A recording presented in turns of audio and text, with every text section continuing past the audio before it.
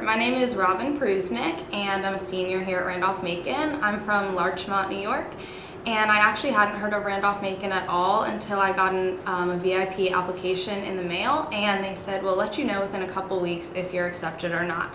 So I just decided to apply because I would know from here before I heard back from any of the other schools, and I came down for a tour.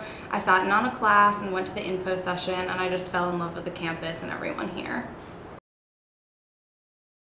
I don't think it's very different being an out-of-state student versus being an in-state student. Most people, if they haven't talked to you before, they don't know that you're out of state and they'll just expect that you're from Virginia.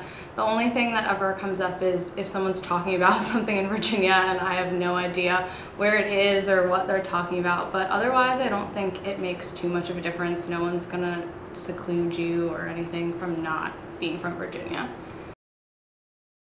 I really liked how everything looked. I liked the class size as well as the student to faculty ratio. That was really, really important to me, that we have such a small class size, and that I knew that my advisor would be able to help me individually, and when I came here everyone would know my name and not just think of me as a number. I wouldn't have to click in to class or anything. Everyone would know who you are, so that was really important to me in coming to Randolph-Macon.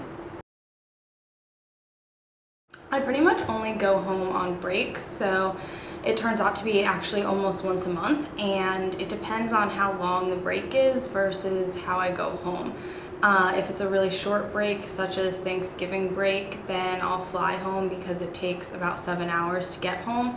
And then for other breaks, I've taken the train, which is so convenient. It's right here on campus, which is fabulous. I just have to walk across campus with all my stuff. And luckily for me, the train station's about 5 minutes from where I live, even though it's all the way in New York. And for the longer breaks, such as Christmas break, I'll drive home because I want to have my car at home with me. In the area, I really like going to VCC, which is Virginia Center Commons, and that's about 10 minutes down the road. It's really great. They have a movie theater there. They have Michael's, the craft store, which I end up going to a lot. They also have other stores like Target. They have a bunch of restaurants there. I also really like going to the Short Pump area, which is about half an hour away, and there's a good mall there, so it's really great to get off campus and go shopping. I would say that if you're apprehensive about coming out of state, you should just take the leap and try it. I was obviously really nervous to come all the way here, but it's probably one of the best decisions that I've ever made.